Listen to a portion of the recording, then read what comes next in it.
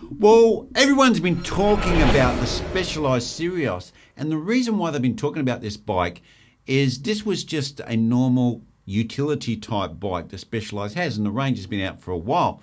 But what they've done is to add compliance to this bike.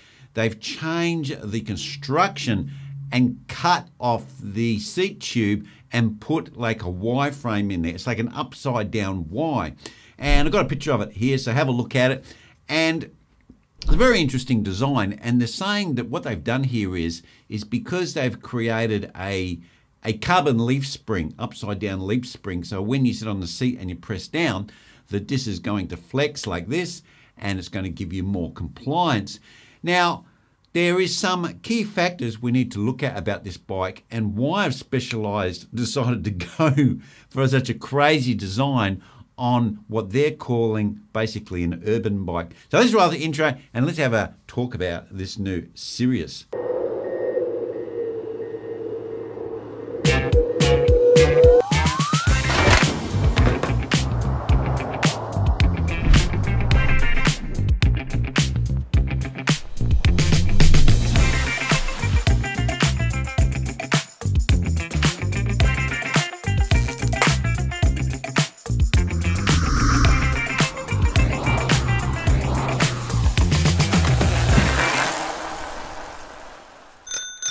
Well, this bike has a number of other factors associated with it. Now, it's not been designed as a gravel bike, and it's not been designed as a road bike. It's been designed as what they're calling an urban bike. And it's designed to be able to, you know, just jump on your bike and you ride down the shops and you may cut through the park and there might be a bit of a dirt track and you might just jump off a curb. And it's got suspension in the headset, which is that little spring system, which has a history of giving problems. And it also has fairly big tires on it. Comes with 38mm tires, and you can fit up to 42mm on it. And also it's also got a fitment to fit mud flaps as well. Now I'm calling it the upside down Madone because to me it's type of the same design. They're trying to create the same thing. They're trying to weaken the frame in a certain point so it will move, it will act and spring basically like a shock absorber, but they're using the carbon to do that. Now, I used the word ridiculous on a comment that on Hambini's video, and the reason why I say this is because there's a number of factors in a push bike that gives you some sort of compliance. And if we go right down to the road, before we go from the road to even the wheel, we have a tyre. And the tyre gives compliance. That actually moves up and down. And pneumatic tyres give a significant amount of compliance on a bike.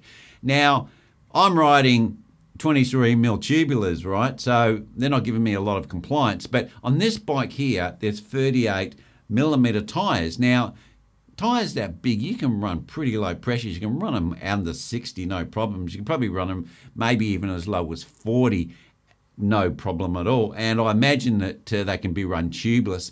So that wouldn't be an issue running those really low pressures, and that would give you a ton of compliance.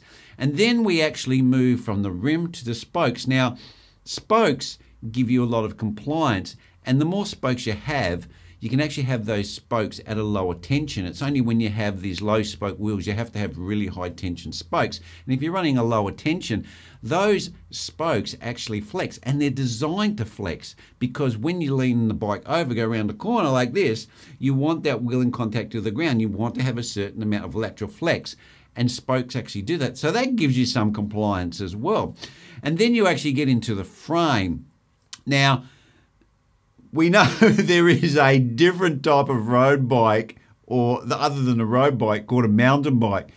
And they've actually got another mechanism and a shock absorber and a spring in there that has a long history of being successful. And the good thing about that is you can pre-tension the spring, and you can also adjust the way the dampener works, because if you change the the valve inside so it lets more air or more liquid, whatever's in there, through, then you can actually reduce the dampener or increase the dampener. So these mountain bikes, you can have them with many adjustments. So it doesn't matter if you're a really light frame 50 kilo person or you're a 120 kilo person, you can adjust that shock absorber and that spring to suit what you want to do for your riding. So that's another thing. And then you even have a seat, and a seats can be built in. They actually have a spring mechanism. The way they're attached with a spring, like it's a leaf spring, the thing that they're trying to put in the frame before it gets to your bum, and you're going to feel any of those vibrations coming through the bike. So bike manufacturers have all of the other components on the bike, plus they already have a tried and proven system of a like mountain bike, a shock absorber system. Now all I would need to do with that is put it on the rear like a mountain bike does, because they've already got their handlebar or in the headset suspension. Now you might say, oh yeah, but they reckon that's an overkill, so they went for this flexing and all this sort of thing in the frame. But you could actually do that pretty lightweight, and it's pretty easy to do. All they need is to have the cam as they do the fitter on with the top arm with a pivot, and they can just have a small little shock absorber in there. It wouldn't even have to be that big because they're not designing it to be a full mountain bike. While they can go for that sort of setup, maybe it's cost. It's cheaper to make the frame and cut part of the seat tube out and get that frame.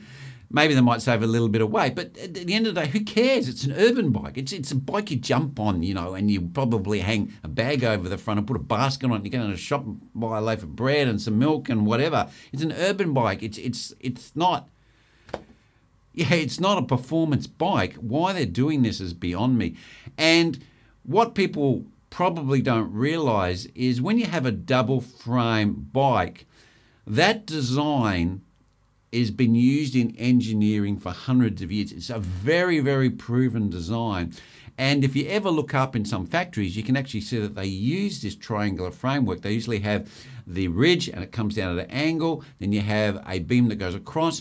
And then what they do is they have this triangular system in it. And if you look at the construction of that truss, it looks very lightweight. And that's because they're using this triangular system, because the way it works is as soon as you put pressure onto one leg, it transfers the load to the other leg and always puts the leg either in compression or tension, and it transfers it to a tension force because of the way it works. Because if you have a bike in a frame and you try to push it at a point or push it at a point, it transfers, it tries to spread the triangle tries to spread like this, putting that third member in tension. It's a very, very proven design.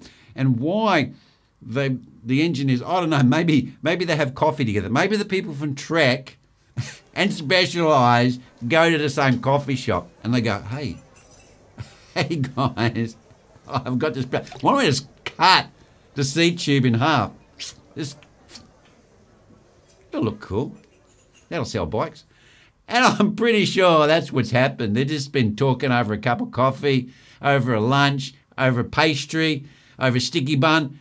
And they've come up with this like good idea. They go, hey man, you know, why don't we just cut this seat tube off? That'll look really trendy. We'll sell a heap of bikes. Well, I don't really see any other reason why you would put this on the bike from just trying to make it look a bit different, a bit special. I mean, Trek have got their medal and they go, well, we've got to come up with something a bit special, and they've marketed it in that mid-price range.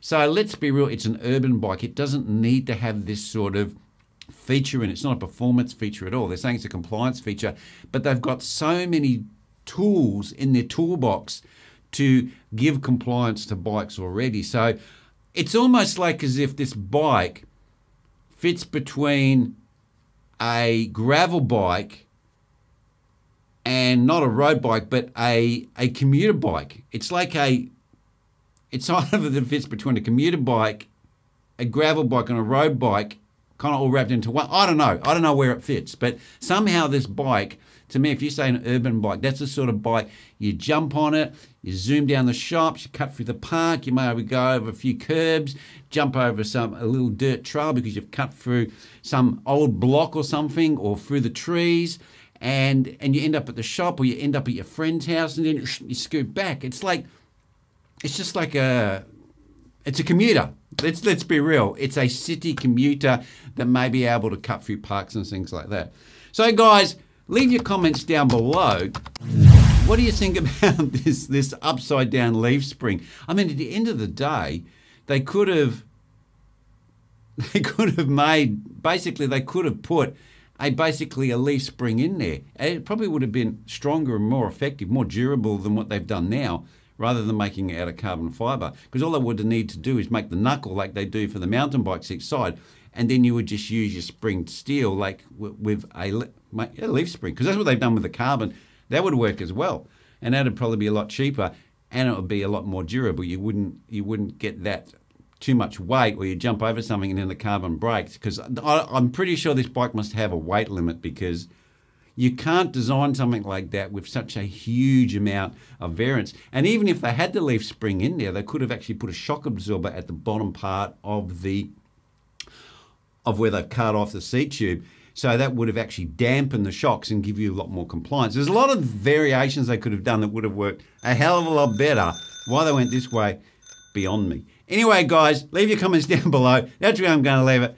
I'll see you in the next ridiculous bike tech review. Cheers.